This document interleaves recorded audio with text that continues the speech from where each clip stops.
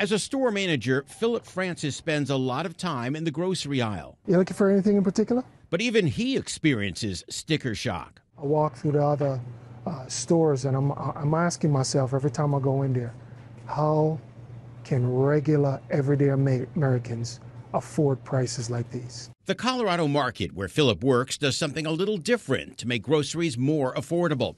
Esch's is one of many stores selling what's often referred to as salvage groceries. These are food items that might be nearing the expiration date or items that are slightly damaged. Other stores would throw these items away, but Esch's sells them at a discount. We're usually about 50 to 45% cheaper. Now, you won't find salvage grocery stores in every community, but these days there are apps you can use like Flash Food that partners up with grocery stores in about half the country.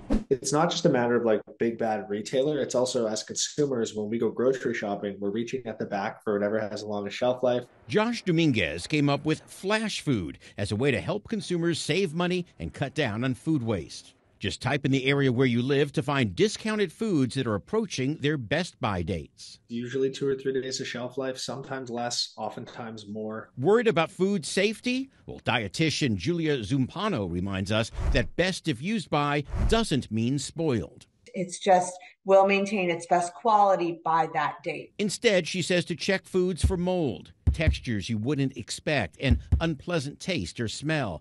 Otherwise, start hunting for salvage food deals. Vanita Lattimore has found some amazing deals on Flash Food. A whole rack of lamb for $5. That's a deal. And that way you don't waste your money. I'm John Matarese.